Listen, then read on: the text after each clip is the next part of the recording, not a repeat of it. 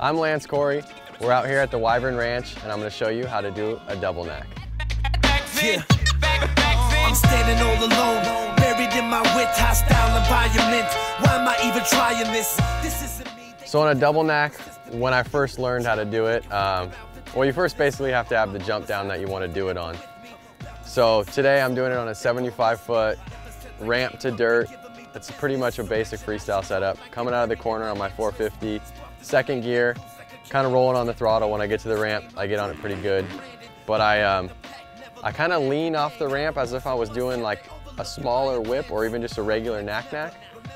As I'm coming off the ramp, I lift my right foot over the seat, and as it comes over the seat and I can start pushing my bike out to the right to get it to whip, I use my left foot to kick off of the foot peg and bring my body up in a 12 o'clock position.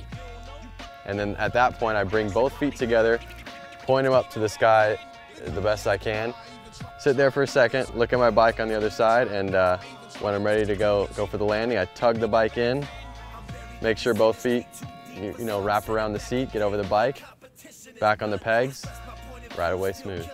Make sure when you're doing this trick that your obliques are definitely stretched out, your lower back stretched out.